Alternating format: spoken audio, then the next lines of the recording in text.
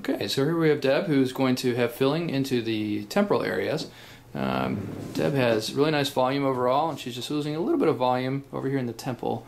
And so I think that'd be very nice to fill that in to round out that area. So you can kind of see here the area just below the temporal line, which, if I can indicate, is this area here, down along the orbital rim, and then the low point would be just above the zygomatic arch or cheekbone area. And then don't really need to go much beyond the hairline here.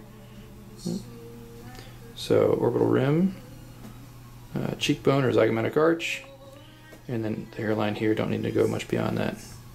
And temporal line again up here. Alright, so we'll put some numbing on there and then we'll get some filler. Make a little bit of an access port with this needle and then we'll be able to use the cannula. 1, 2, 3. Great.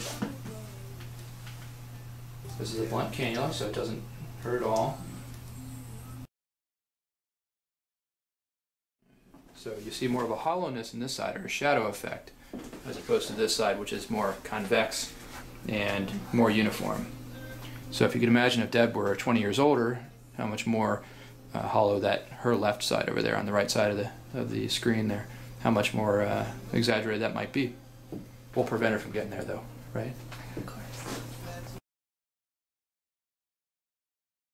Okay, so now we've done both sides, and you can see it's a very nice, almost subconscious rejuvenation of those temples overall. Has a nice effect, revolumizes the temples. Very good. Thanks, Deb.